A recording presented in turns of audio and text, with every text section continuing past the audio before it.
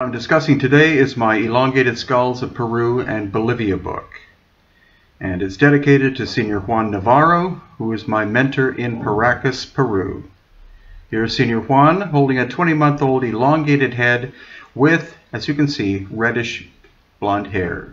The Egyptians supposedly had elongated heads, but what we do know is that this was a phenomenon around the world, especially in ancient times. Different forms of head binding were used amongst the royalty, and this happened literally all over the planet, most commonly 2,000 years ago. But some of the skulls, like the one on the left, appear to be natural looking. Wherever you find a megalithic site in Peru, you find elongated skulls. And they come in many different shapes and sizes, like this one. This is one of the oldest, about 4,000 years ago, the Huancarani people of Bolivia, but they've also been found plentifully at Tiwanaku and Pumapunku, such as this one, which actually is on private property in the area. Some facial reconstruction has been attempted recently in Bolivia to see what they looked like. This is a baby found near Lake Titicaca, less than a year old. And the most fascinating one possibly is this one, Waiki, located about an hour south of Cusco. You can see that Waiki's body is the size of its head, or its head is the size of its body. Estimated to be about 2 years old because the foramen, or fontanelle, you can see on top of the head, wasn't fully closed. But the teeth appear to be that of an older child than 2 years old. This was a 16-year-old princess who died at least 1,000 years ago near Cusco, and it's possible that the Inca themselves may have originally had elongated heads, because several have been found in the Cusco area dating to the Inca times or earlier. And in tombs at Ollantaytambo, monstrous skull like that one. They've been found all over the highlands of Peru from antiquity. And this, in this case, is near Huaytará, east of Paracas in the highlands. You see that the head, again, is the size of the torso. This cannot be explained by simple binding techniques.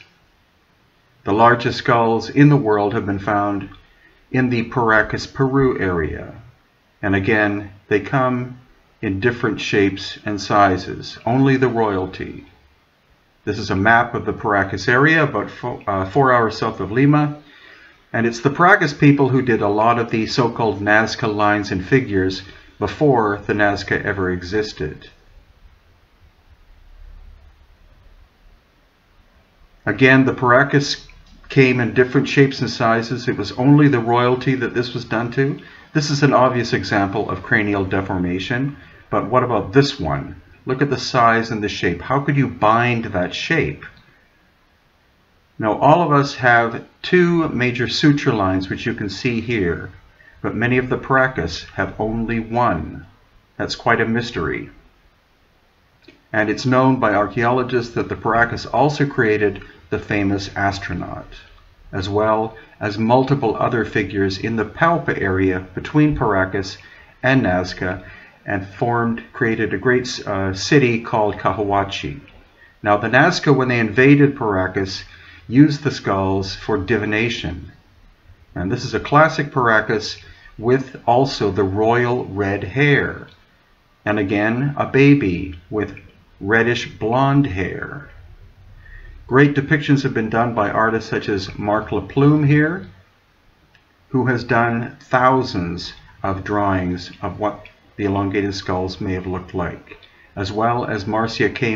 Moore of CMR Studio, who has done three-dimensional renderings based on actual skulls. So she's fleshed these out to see what these people, the Paracas especially, may have looked like 2,000 plus years ago, because the Paracas suddenly appear 3,000 years ago and disappear 2,000 years ago.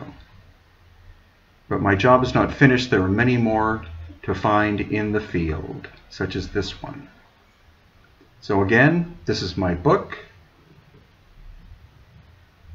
It's also available in Portuguese. This is where you can buy this and other books that I have done, 16 in total. And if you would like to see some of these specimens, then please come on tour with us.